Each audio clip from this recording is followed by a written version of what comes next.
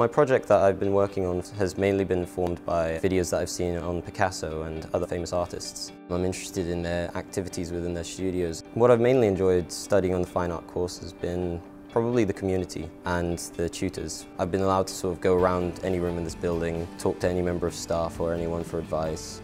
It's allowed me to interact with professional artists. All these tutorials that they provide have given me opportunities to just think about my own practice and develop. I chose to study at Leeds Beckett in particular because your independent practice is just focused on the way in which you progress as an artist. I found that very unique.